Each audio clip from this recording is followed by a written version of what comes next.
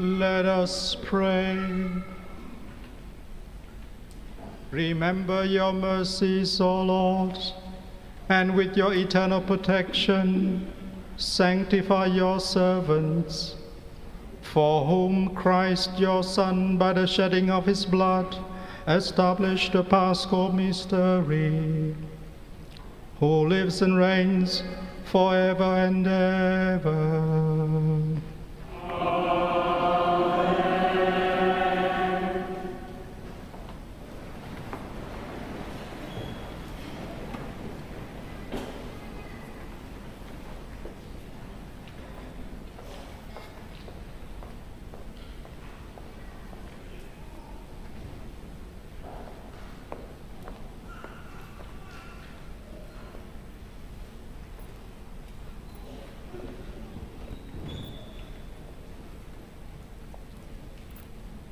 A reading from the prophet Isaiah. See, my servant will prosper. He shall be lifted up, exalted, rise to great heights. As the crowds were appalled on seeing him, so disfigured did he look that he seemed no longer human. So will the crowds be astonished at him, and kings stand speechless before him. For they shall see something never told, and witness something never heard before. Who would believe what we have heard? And to whom has the power of the Lord been revealed? Like a sapling, he grew up in front of us, like a root in arid ground, without beauty, without majesty. We saw him. No looks to attract our eyes, a thing despised and rejected by men, a man of sorrows and familiar with suffering, a man to make people screen their faces. He was despised, and we took no account of him. And yet, ours were the suffering he bore, ours the sorrows he carried. But we thought of him as someone punished, struck by God, and brought low. Yet he was pierced through for our faults, crushed for our sins. On him lies a punishment that brings us peace, and through his wounds we are healed. We had all gone astray like sheep, each taking his own way, and the Lord burdened him with the sins of all of us. Harshly dealt with, he bore it humbly. He never opened his mouth. Like a lamb that is led to the slaughterhouse, like a sheep that is dumb before its shearers, never opening its mouth. By force and by law he was taken. Would anyone plead to his cause? Yes, he was torn away from the land of the living. For our faults, struck down in death. They gave him a grave with the wicked, a tomb with the rich, though he had done no wrong, and there had been no perjury in his mouth. The Lord has been pleased to crush him with suffering. If he offers his life in atonement, he shall see his hairs. He shall have a long life, and through him, what the Lord wishes will be done. His soul's anguish over. He shall see the light and be content. By his suffering shall my servant justify many, taking their faults on himself. Hence, I will grant the whole hordes for his tribute. He shall divide the spoil with the mighty, for surrendering himself to death and letting himself be taken for a sinner, while he was bearing the faults of many and praying all the time for sinners.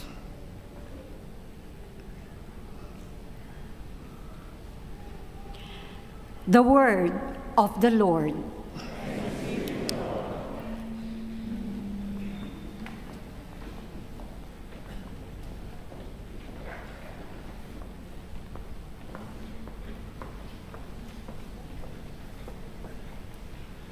Father,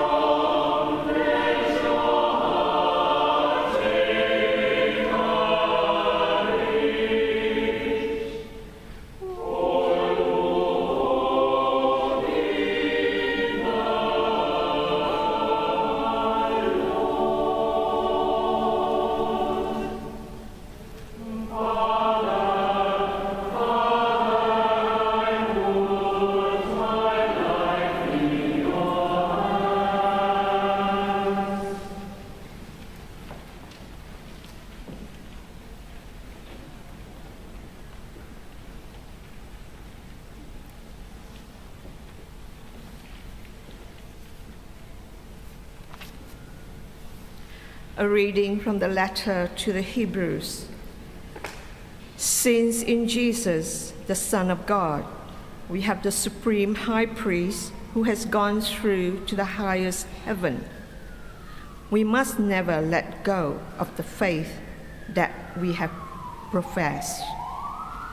For it is not as if we had a high priest who was incapable of feeling our weaknesses with us, but we have one who has been tempted in every way that we are, though he is without sin. Let us be confident, then, in approaching the throne of grace, that we shall have mercy from him and find grace when we are in need of help. During his life on earth, he offered up prayer and entreaty, aloud and in silent tears, to the one who had the power to save him out of death. And he submitted so humbly that his prayer was heard. Although he was Son, he learned to obey through suffering, but having been made perfect, he became for all who obey him the source of eternal salvation. The word of the Lord.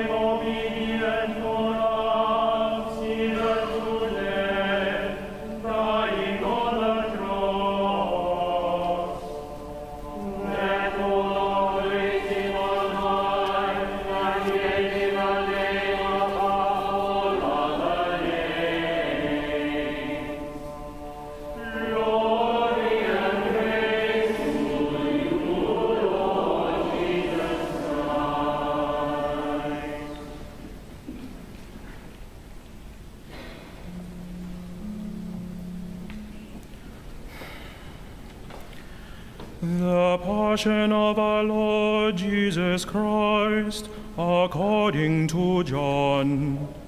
Jesus left with his disciples and crossed the Cedron Valley. There was a garden there, and he went into it with his disciples. Judas the traitor knew the place well, since Jesus had often met his disciples there, and he brought the cohort to his place together, with a detachment of God sent by the chief priests and the Pharisees, all with lanterns and torches and weapons, knowing everything that was going to happen to him. Jesus then came forward and said,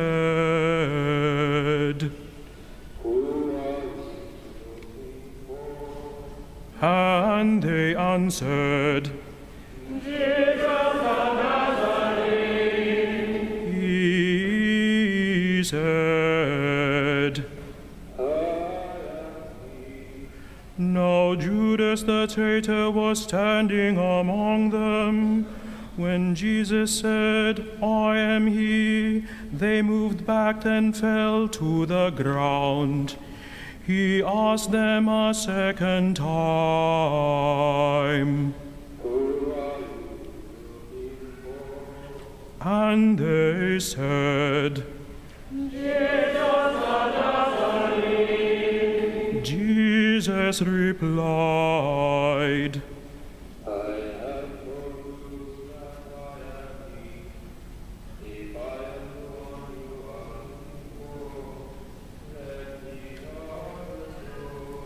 This was to fulfill the words he had spoken. Not one of those you gave me have I lost.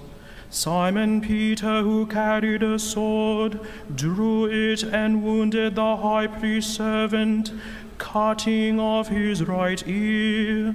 The servant's name was Malchus. Jesus said to Peter,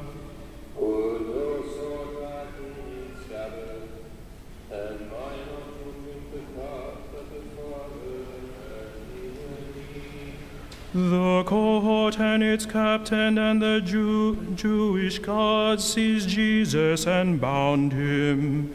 They first took him to Annas, because Annas was the father-in-law of Caiaphas, who was high priest that year. It was Caiaphas who had suggested to the Jews, "It is better for one man to die for the people." Simon Peter with another disciple followed Jesus. This disciple, who was known to the high priest, went with Jesus into the high priest's palace, but Peter stayed outside the door. So the other disciple, the one known to the high priest, went out, spoke to the woman who was keeping the door, and brought Peter in. The maid on duty at the door said to Peter,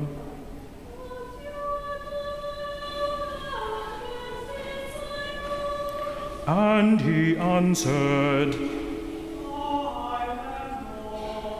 Now it was cold, and the servants and guards had lit a charcoal fire, and were standing there warming themselves.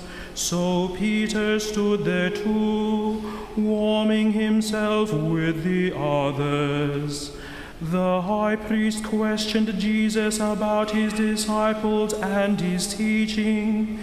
Jesus answered, I have spoken openly for all the world to hear.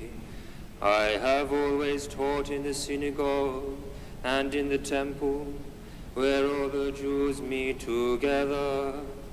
I have said nothing in secret, but why ask me? Ask my hearers what I taught. They know what I said. At these words, one of the guards standing by gave Jesus a slap in the face, saying, Is that the way one of the high priest? Jesus replied, If there is something wrong in what I said, point it out. But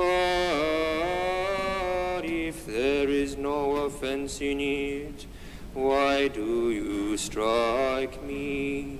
Then Annas sent him, still bound to Caiaphas, the high priest. As Simon Peter stood there warming himself, someone said to him,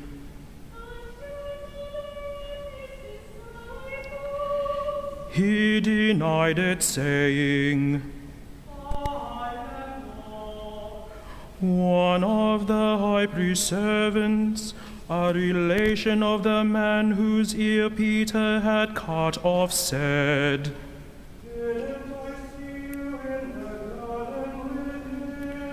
Again Peter denied it, and at once a cock crew. They then led Jesus from the house of Caiaphas to the Praetorium. It was now morning. They did not go into the Praetorium themselves, or they would be defiled and unable to eat the Passover.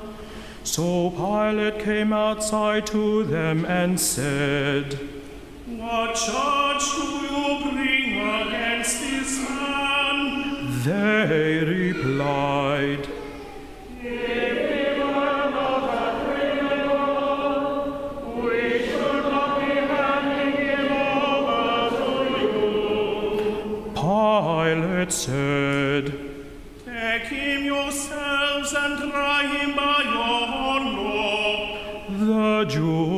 answered, "We are not allowed to put a man to death."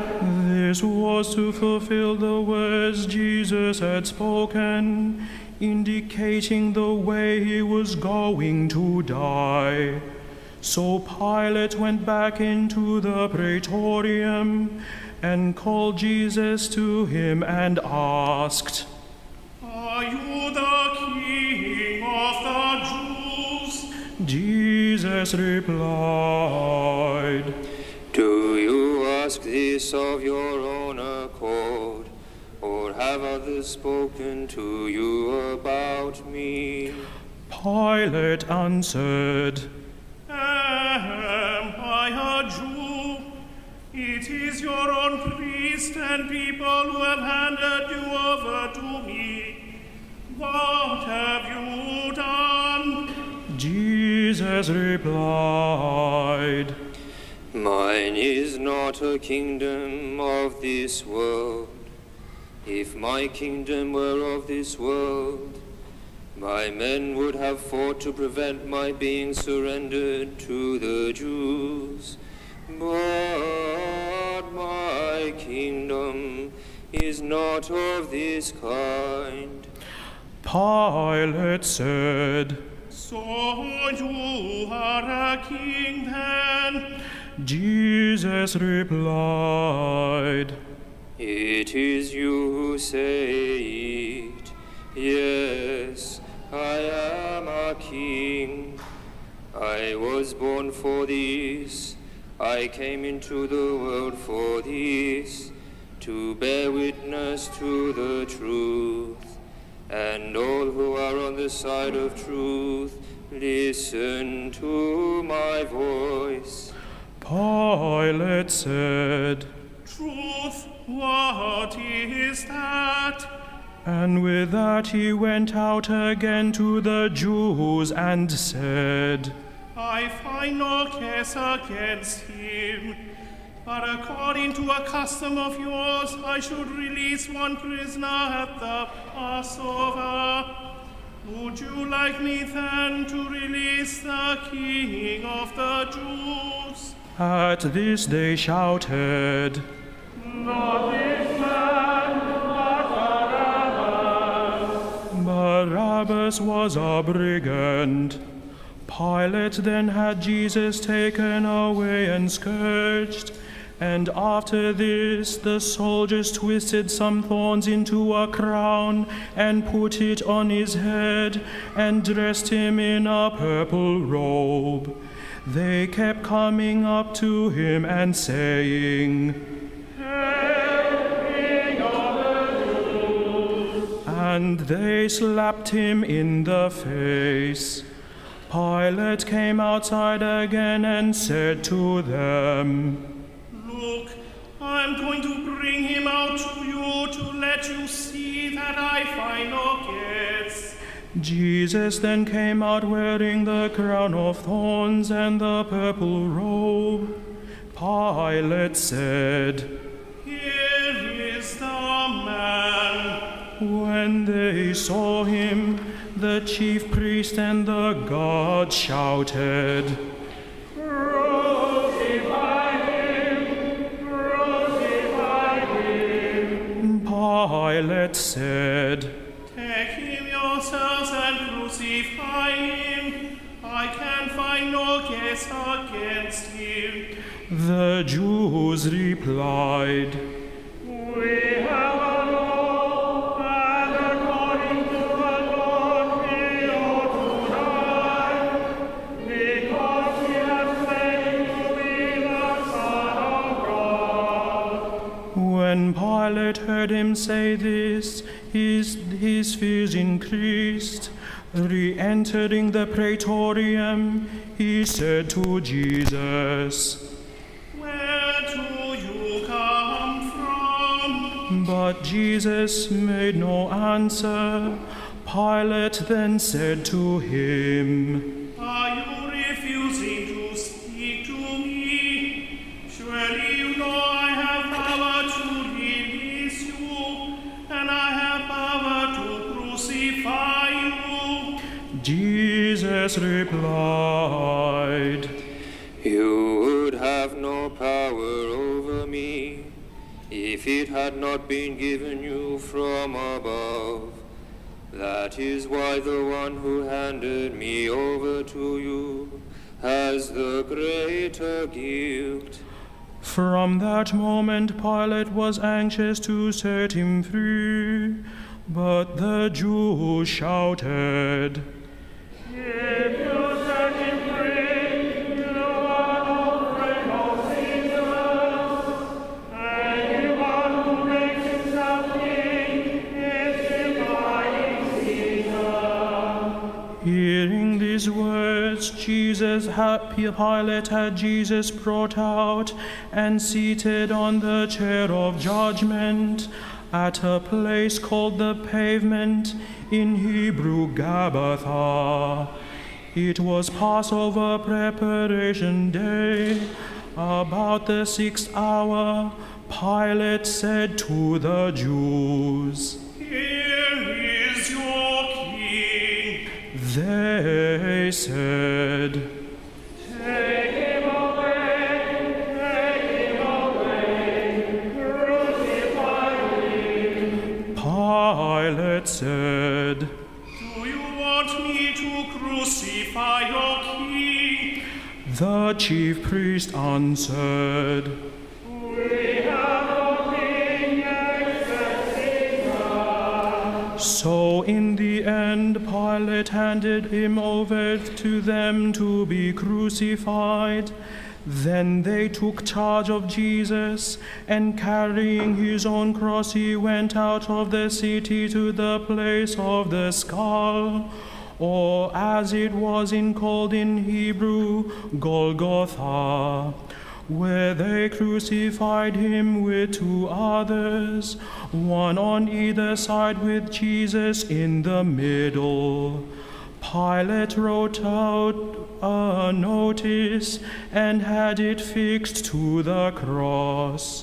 It ran, Jesus the Nazarene, King of the Jews.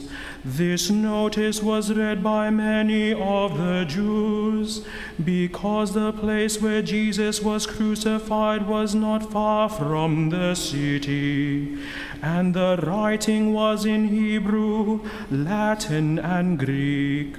So the Jewish priest said to Pilate, You should not write King of the Jews, but this man said, I am King of the Jews. Pilate answered, What I have written, I have written.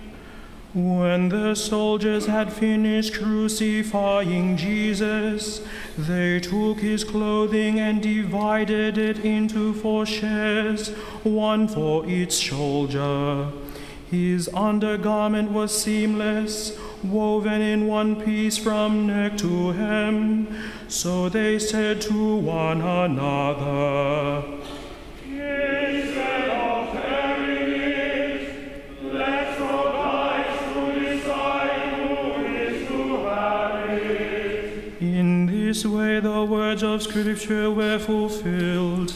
They shared out my clothing among them. They cast lots for my clothes. This is exactly what the soldiers did. Near the cross of Jesus stood his mother and his mother's sister, Mary the wife of Clopas, and Mary of Magdala. Seeing his mother and the disciple he loved standing near, Jesus said to his mother, Woman, this is your son. Then to the disciple he said, This is your mother. And from that moment the disciple made a place for her in his home. After this, Jesus knew that everything had now been completed, and to fulfill the scripture perfectly, he said, I am thirsty. A jar full of vinegar stood there, so putting a sponge soaked in the vinegar on a hyssop stick, they held it up to his mouth. After Jesus had taken the vinegar, he said, It is accomplished. And bowing his head, he gave up the spirit.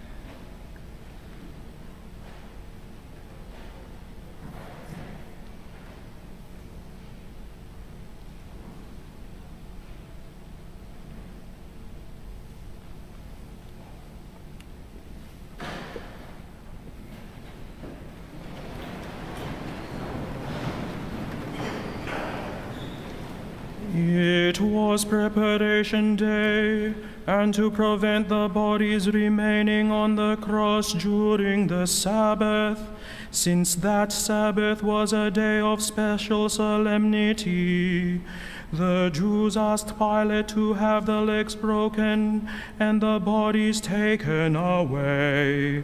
Consequently, the soldiers came and broke the legs of the first man who had been crucified with him, and then of the other. When they came to Jesus, they found that he was already dead, and so instead of breaking his legs, one of the soldiers pierced his side with a lance, and immediately there came out blood and water. This is the evidence of one who saw it, trustworthy evidence, and he knows he speaks the truth. And he gives it so that you may believe as well. Because all this happened to fulfill the words of Scripture, not one bone of his will be broken.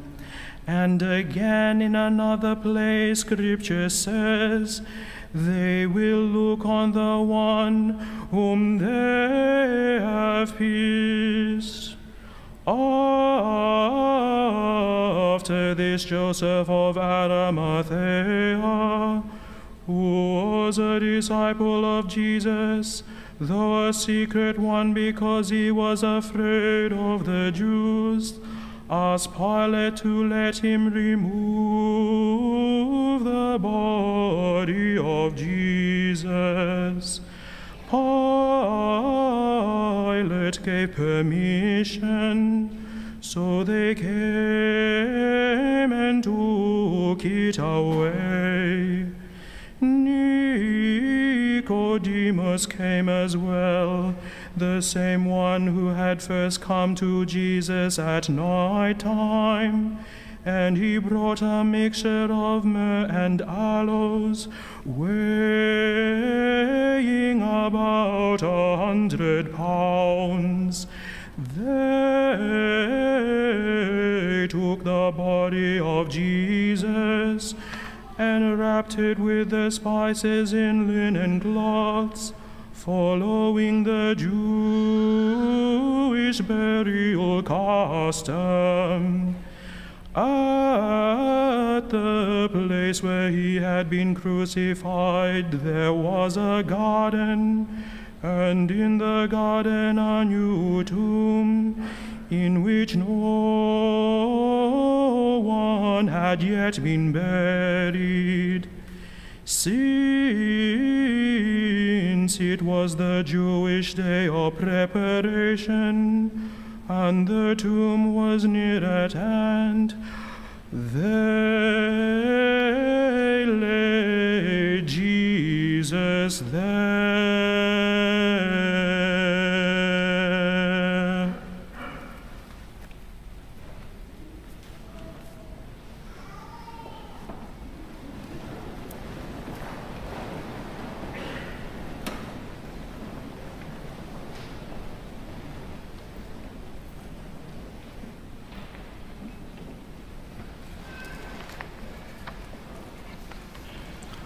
Dear brothers and sisters, the Passion narrative that we have just listened to is so sad and so tragic that the phrase Good Friday seems like a cruel hoax and a misnomer. How can it be good when the worst of human nature was on display? There was the fickleness of the crowds who acclaimed "Hosanna to the King" one day and shouted, "Crucify him, crucify him," the next. There was a betrayal, denial, and cowardice of the disciples. His enemies succeeded in their conspiracy and false accusations against him. His final cry on the cross sums it up all. My God, why have you forsaken me?" Dream was turned into nightmare and hope into disillusionment for Jesus and for those like him who place their trust in God, at least apparently. But the crucifixion was not what it appeared to be. It was not a colossal failure and unmitigated disaster. For despite all appearances to the contrary, Good Friday gives us a glimpse into the depths of God's love. Paradoxically, it was through the cross that the greatest love was revealed. It was not evil that had the upper hand. Rather, it was God's unflinching fidelity, his unconditional love for the world in Jesus that brought about this triumph. With the eye of faith, we can recognize the true meaning of Good Friday, for this was the hour of glory that Jesus had spoken about. This was the climax to the life of a humble Messiah who came to serve and not to be served. The prophet who resisted all forms of evil, the supreme high priest who made himself completely like us in our weaknesses and in our vulnerabilities. On this day, we come to venerate the cross because it is a symbol of God's love for us. It is not an act of appeasement of an angry God. Rather, it was an act of total self-giving. It was a love that gave itself away, a love that truly triumphed against all odds. So even though the Passion story ends with tragedy, Jesus shows us that suffering and death borne for the sake of others have transformative power. Indeed, they lead to new levels of being, living, and relating. They enable us to enter into communion with the God of love, to expand the boundaries of life, even in the here and now. Jesus' death on the cross is truly the expression of the wisdom of God. God breaks the grip of scapegoating by stepping into the place of a victim. God is willing to die for us, to bear our sin, because we desperately need deliverance from our propensity to violence, scapegoating, and victim blaming. Through Jesus' self-sacrifice, God has reset the cycle of human behavior. It has enabled us to build a new future, even with the people whom we regard as threats, as outsiders, or as enemies. The work of the cross is the work of the transcendent God breaking into a cycle we could not change alone. To believe in the crucified one is to want no other victims. To depend on the blood of Jesus is to refuse to depend on the blood of anyone else or to make an enemy out of the other. It is to refuse to play the mob that makes a scapegoat out of the victim, who may be the weak, the marginalized, and the minority among us. So, dear friends, as we gather on this solemn day, we're challenged to follow the example of Christ, even at the cost of our own comfort, privilege, and power. Jesus did not follow the script of the empire. He came as a poor, humble servant in order to minister at the thresholds of human vulnerability. He exposed the status quo as being short of God's vision for human society. We therefore must examine our own attitudes and the conventions of the day in relation to the treatment of the poor of our time, in order to see if it too falls short of God's vision for us. Today we do not simply come to grieve for what happened to Jesus 2,000 years ago, for he continues to suffer in his brothers and sisters. He suffers with the people of Ukraine, Israel, Palestine, and other conflict areas, particularly the dire situation in Gaza as we speak. We must recognize him and serve him disguised in the asylum seekers, refugees of our world. We must grieve with our indigenous peoples whose plight betrays our own sense of a fair go. We must have the courage to address our own complicity in perpetuating systemic injustices against people who are scapegoated as a threat and are subject to harsh, inhumane, and unfair processes and legislations. As Christians, we are called to recognize the face of Christ in the lists of our brothers and sisters. Good Friday gives rise to Easter Sunday. Despite the menacing power of sin and darkness around us, God's yes in Jesus triumphs, and it triumphs for all eternity. So may we have the courage to be our best, even in the worst possible scenarios, following the God of reversals and surprises, one whose love nothing can destroy. May our discipleship and witness to his self-giving love be brought to fruition in accordance with God's vision of the fullness of life for all humanity.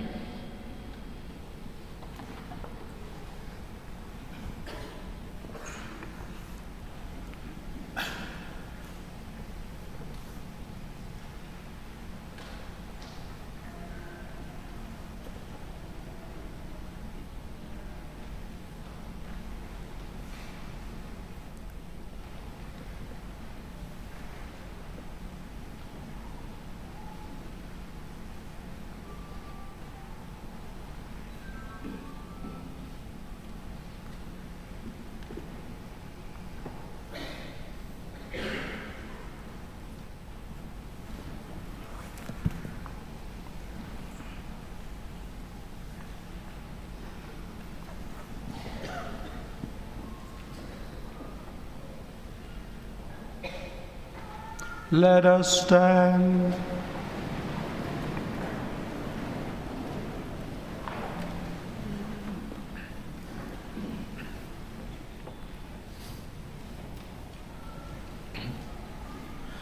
Let us pray for the Holy Church of God, that our God and Lord be pleased to give her peace, to guard her and to unite her throughout the whole world, and grant that, leading our life in tranquility and quiet, we may glorify God the Father Almighty.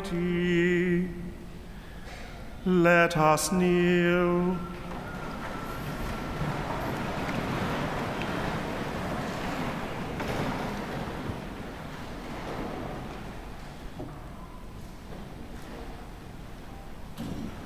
Let us stand.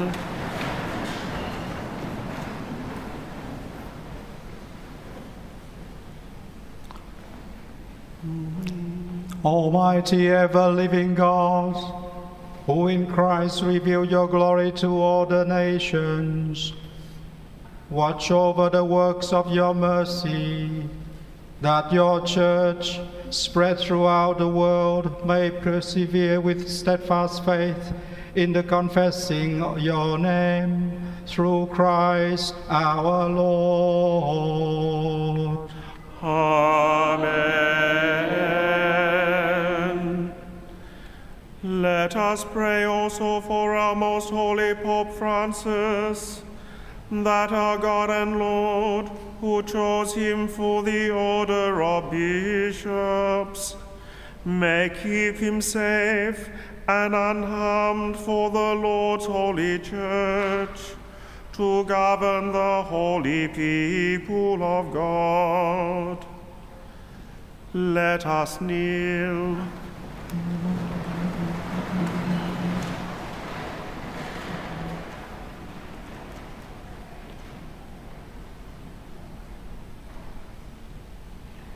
Let us stand.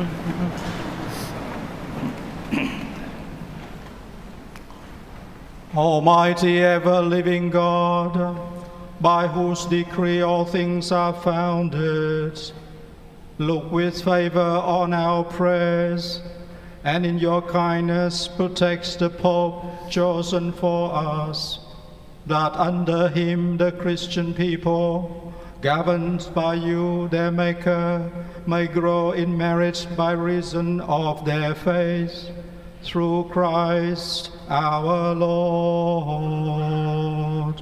Amen. Let us pray also for our Bishop Vincent, for all bishops, priests, and deacons of the Church, and for the whole of the faithful people. Let us kneel.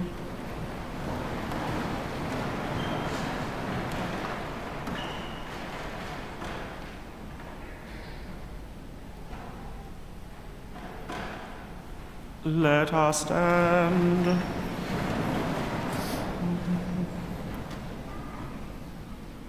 Almighty ever-living God, by whose Spirit the whole body of the Church is sanctified and governed, hear our humble prayer for your ministers, that by the gift of your grace all may serve you faithfully, through Christ our Lord. Amen. Let us pray also for our catechumens, that our God and Lord may open wide the ears of their inmost hearts, and unlock the gates of his mercy, that having received forgiveness of all their sins through the waters of rebirth, they too may be one with Christ Jesus our Lord. Let us kneel.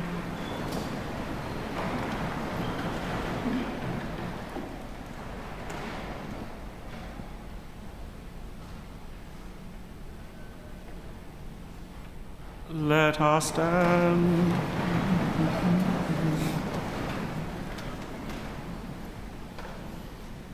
Almighty ever-living God, who make your church ever fruitful with new offspring, increase the faith and understanding of our catechumens, that reborn in the font of baptism, they may be added to the number of your adopted children, through Christ our Lord. Amen. Let us pray also for all our brothers and sisters who believe in Christ, that our God and Lord may be pleased, as they live the truth, to gather them together and keep them in his one church. Let us kneel.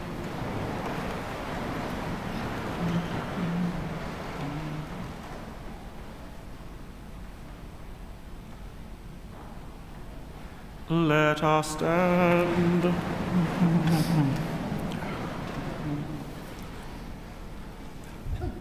Almighty ever-living God, who gather what is scattered and keep together what you have gathered, look kindly on the flock of your Son, that those whom one baptism has consecrated may be joined together by integrity of faith and united in the bond of charity, through Christ our Lord.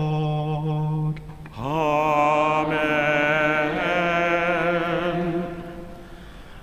Let us pray also for the Jewish people, to whom the Lord our God spoke first, that he may grant them to advance in love of his name and in faithfulness to his covenant.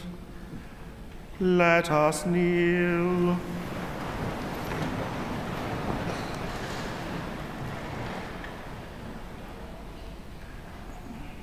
Let us stand.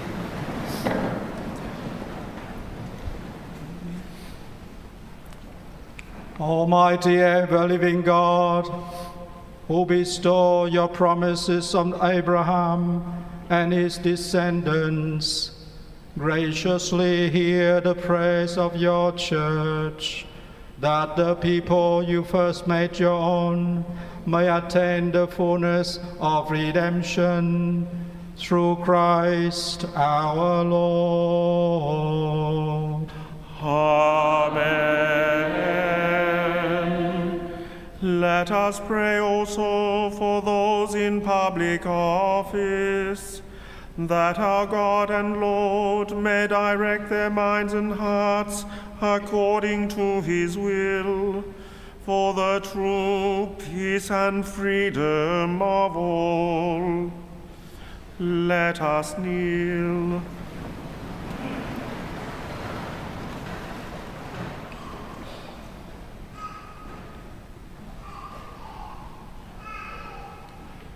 Let us stand.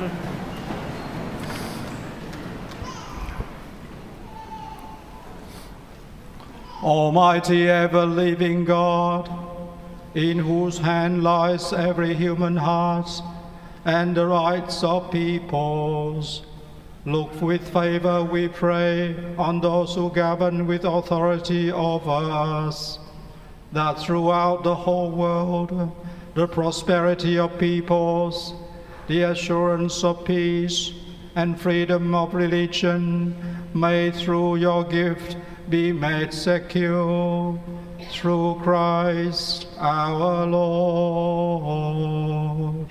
Amen.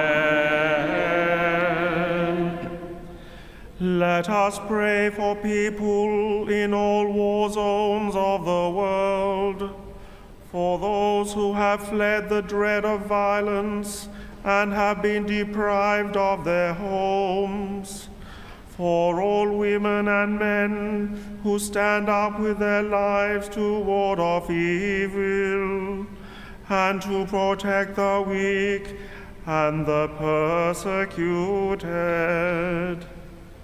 Let us kneel.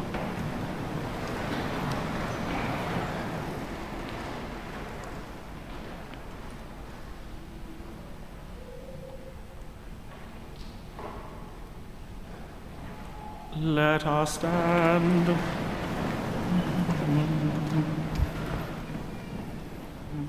Almighty and eternal God, you have compassion for the lowly and the poor, but you throw down the oppressors.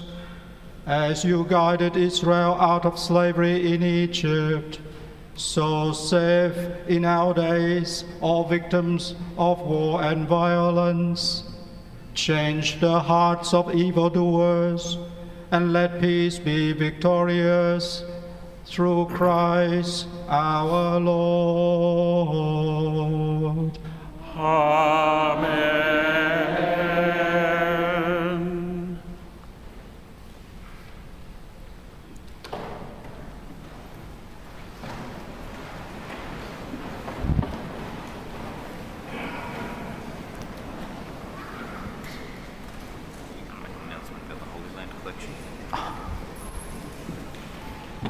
We now have the collection for the Holy Land, and this year, in addition to the need to maintain the holy places, some of which have been destroyed by war and violence, there's also a need to make a humanitarian response to the victims of war, especially the minority Christian people there. So the Pope has asked of us to be generous in our solidarity and communion with our fellow Christians in the Holy Land, but also to the many victims of the war. Thank you.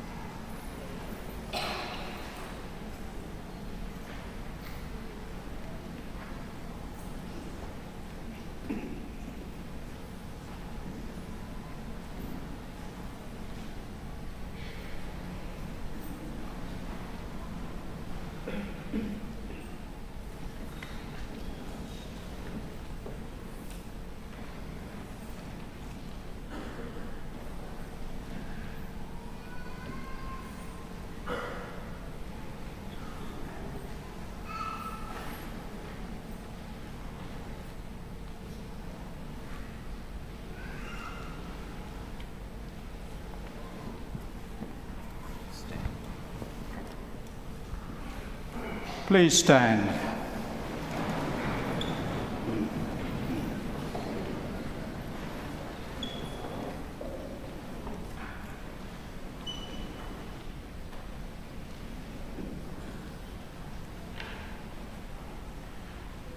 Behold the wood of the cross, on which hung the salvation of the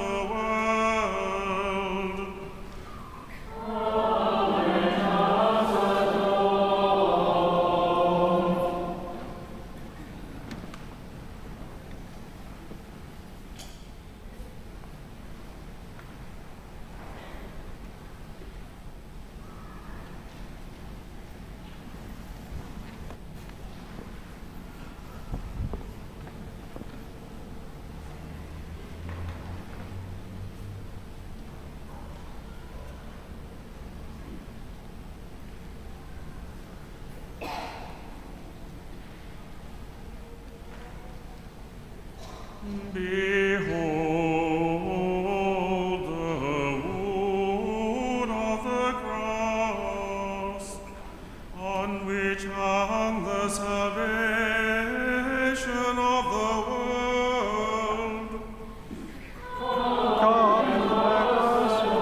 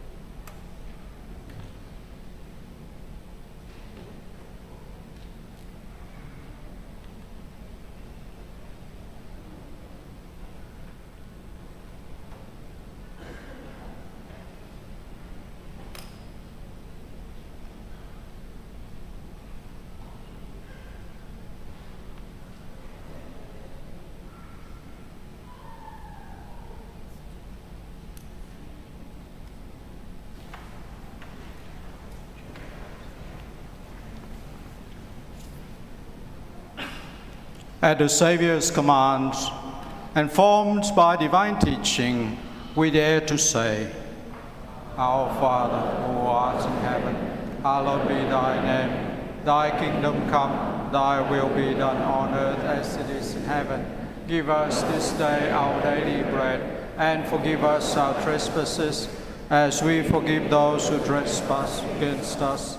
And lead us not into temptation. Deliver us, Lord, we pray, from every evil.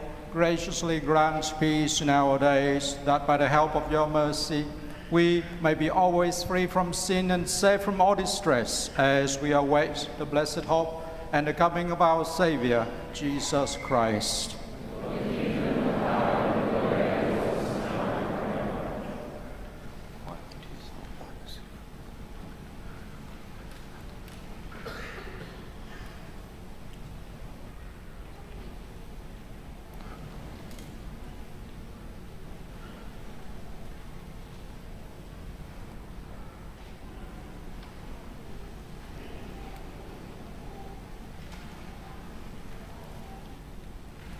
Behold the Lamb of God, behold him who takes away the sins of the world. Blessed are those called to the supper of the Lamb.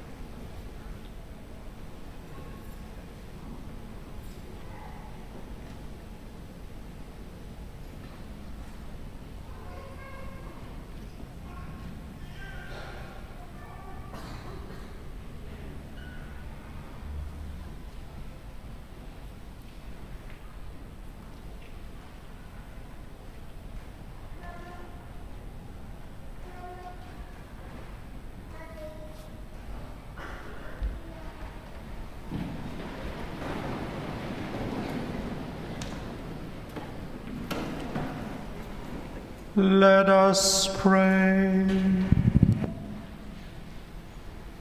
Almighty, ever-living God, who have restored us to life by the blessed death and resurrection of your Christ, preserve in us the work of your mercy, that by partaking of this mystery, we may have life unceasingly devoted to you, through Christ our Lord.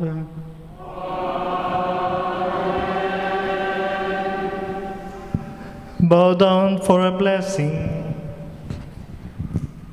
May abundant blessing, O Lord, we pray, descend upon your people, who have honored the death of your Son in the hope of their resurrection. May pardon come, comforts be given, holy faith increase, and everlasting redemption be made secure, through Christ our Lord.